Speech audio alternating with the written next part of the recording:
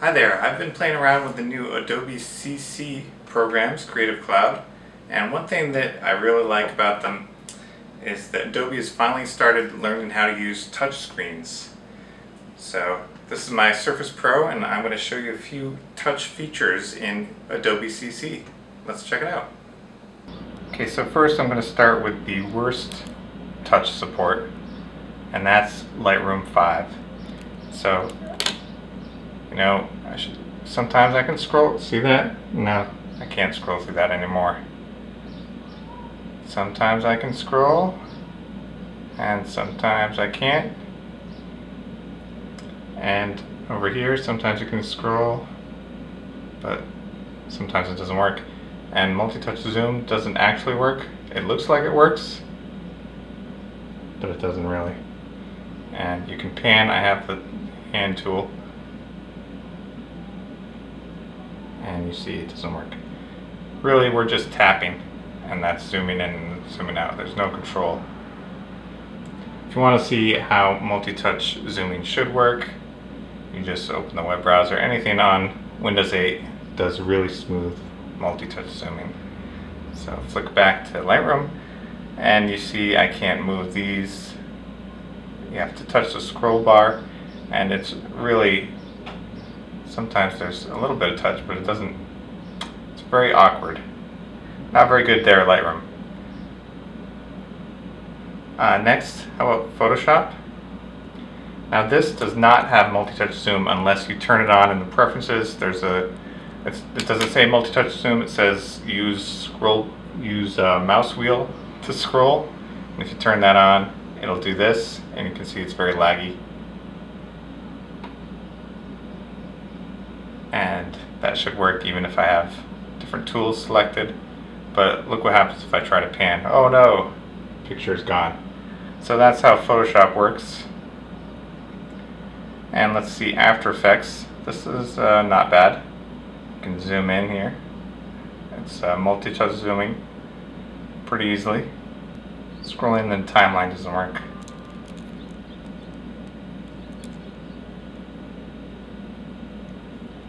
So there's After Effects. We just really have it in the preview area. Dreamweaver has it pretty nicely. This is flicking. You can scroll through those. You can zoom. Not bad.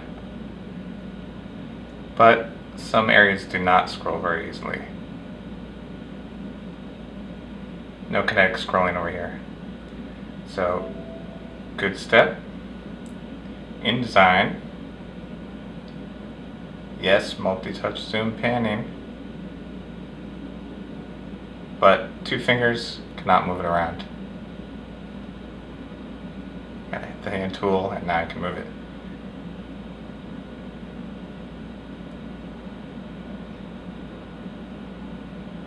Premiere, let's see what happens here. Oh, it just goes up to 400 and then that's it.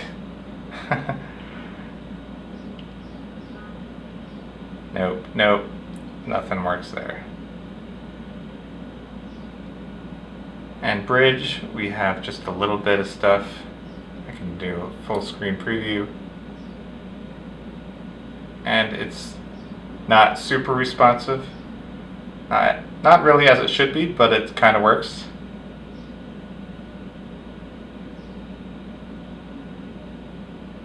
So not bad. And you can't scroll here. You gotta touch the scroll bar. Now for Illustrator, which is actually the best touch support from Adobe. So here I can multi-touch zoom, and it's still laggy. Could be better. But I can also pan with 2 fingers. You see my move tool is selected. I'm going to hit the brush, there's the brush, and I can still move it around. And I just wanted to show you, we still have a pressure sensitive brush. So that's nice. And let's get back to the move tool.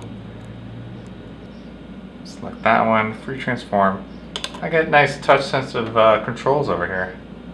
So Really nice. Stretch it, stretch it. Maybe that's too much.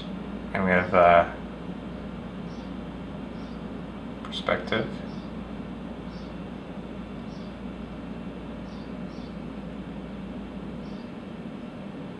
So Illustrator here, and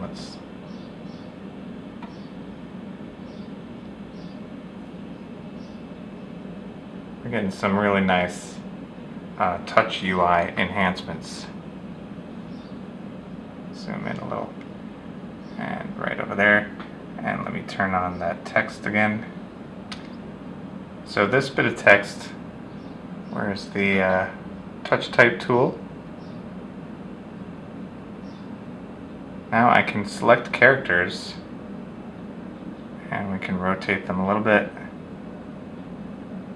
Scale individual characters down. Stretch it, move it a little bit.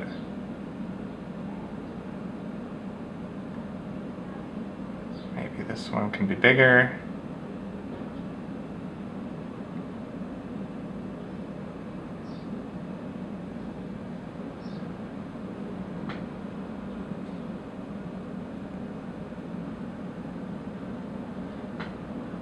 And let's go back to the move tool, and I can move it like that.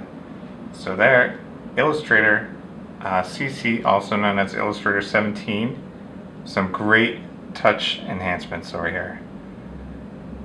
So thumbs up Adobe for the touchscreen support. At least you're trying, especially in Illustrator.